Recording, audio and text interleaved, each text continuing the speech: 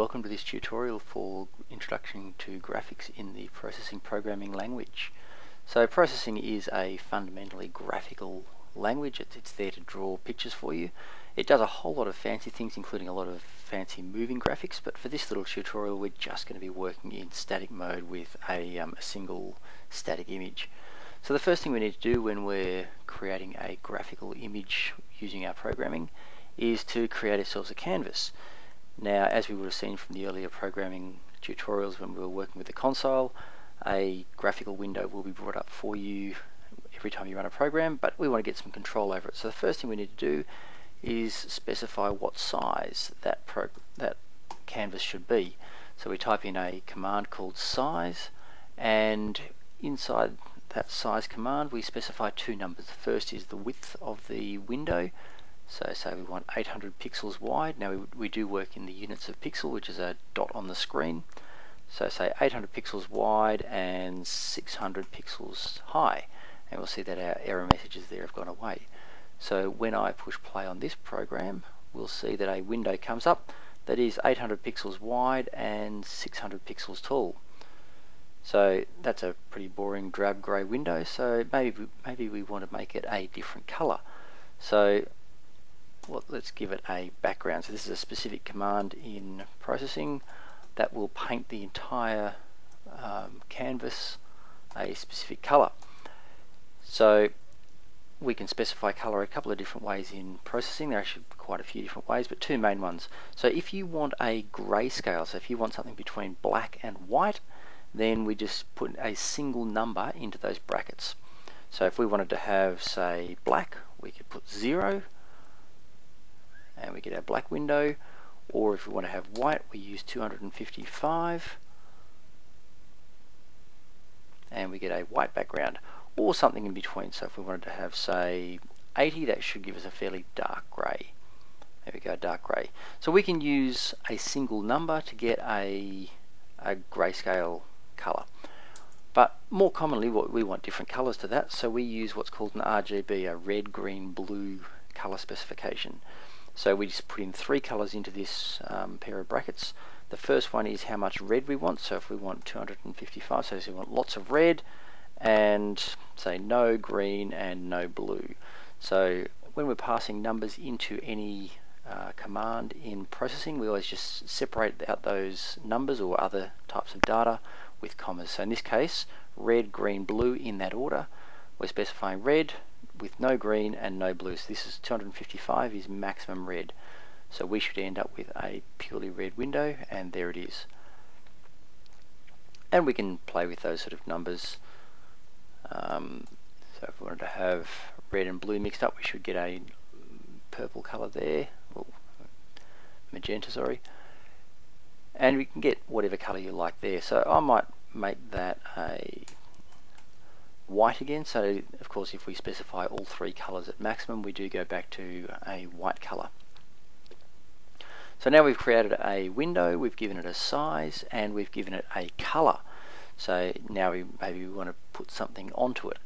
So something to remember when we do have our processing window is that we can specify a location on this window using two numbers. The first one is how many pixels across from this top left corner, and the second number is how far down from the top.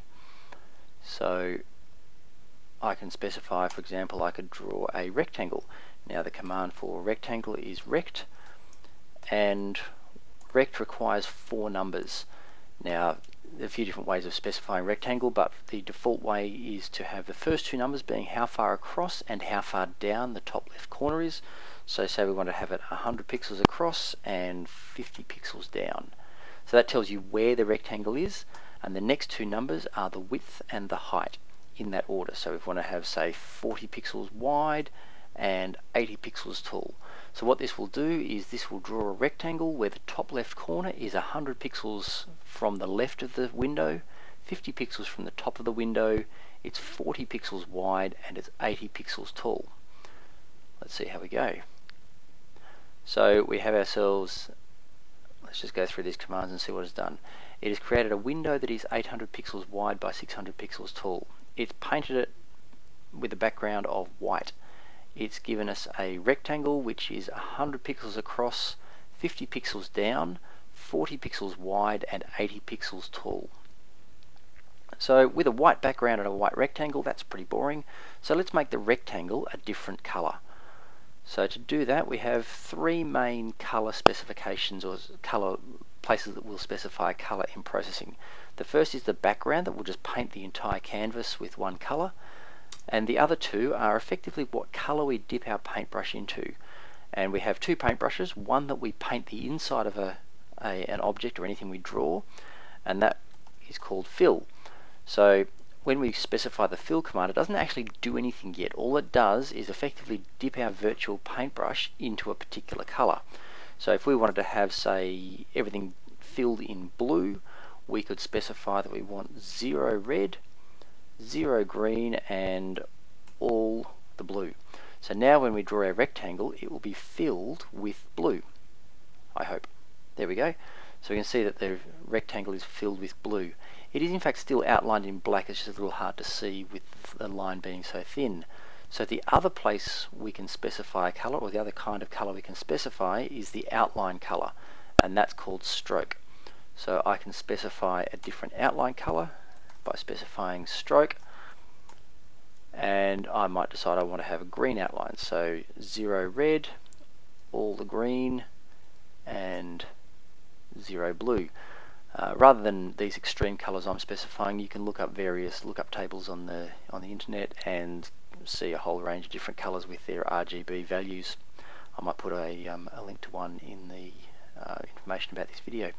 So now we have a blue filled green outlined rectangle,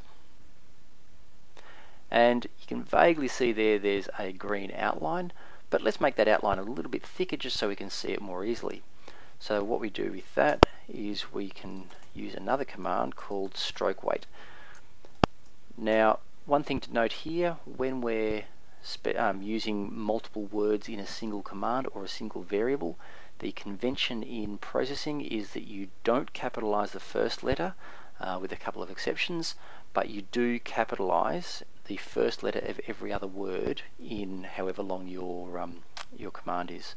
So in this case, stroke weight, we capitalize the W of weight.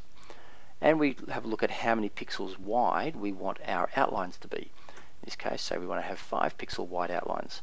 So when I when I run my program again, I can see a nice wide outline around my rectangle, and we can see that green color we chose showing up quite clearly. So now what we might want to do is, I don't know, let's draw ourselves a different shape. So we'll make our different shape in a different color. So I'll just copy stroke and leave the stroke weight where it is, but I will specify another fill color.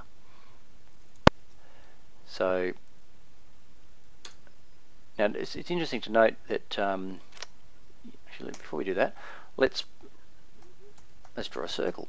So to draw a circle, we draw an ellipse, where a circle is an ellipse that has the same height and width.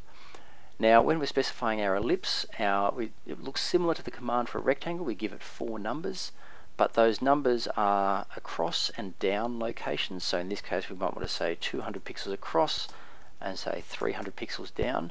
But where the rectangle is specifying the top left corner, the ellipse is specifying the center of the ellipse. And then as with the rectangle, we have a width. Let's give ourselves 100 pixels wide and 150 pixels tall. So when we run that, we can see that the program has the fill. It specifies all the setup here. Then it draws a rectangle, as we've previously described, and then it goes on and draws an ellipse, remembering that this paint, the virtual paintbrush, is still dipped in the same paint. So when it draws the ellipse, it draws it with the same parameters, the same colors, and the same line thickness as it drew the rectangle. And we can see here we have the center of the ellipse, 200 pixels across, 300 pixels down. The ellipse is 100 pixels wide and 150 pixels tall. So if we want to specify a circle, we just have to have the height and width of the ellipse being the same number, and then we get ourselves a circle. So if we want to have the ellipse done in a different color, then we can simply specify a new color between where we call the rectangle to be drawn and where we call the ellipse to be drawn. So say we want to have the circle, let's make it red. So I'll make it a red circle that is outlined in blue.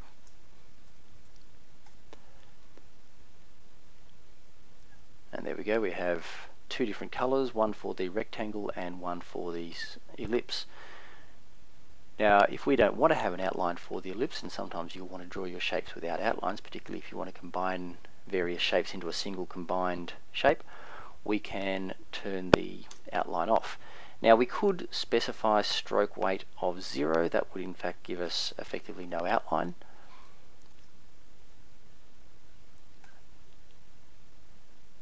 And we can see the outline for the circle is in fact gone. Or you can use another specific command called noStroke. Now when we call noStroke, we still need to put the brackets here, even though we're not actually passing any information into noStroke, because there's only one way to do it, is to specify the stroke width as 0. But because we're making a specific command that's built into the computer, we still need to put the brackets here. And we'll see that that will behave exactly the same way as specifying the stroke weight equals 0. So there we go, a basic introduction to processing graphics, where we can set up a window, specify its size, put a background in there, and then draw a rectangle and a circle, and specify a few different ways of specifying the colors in there.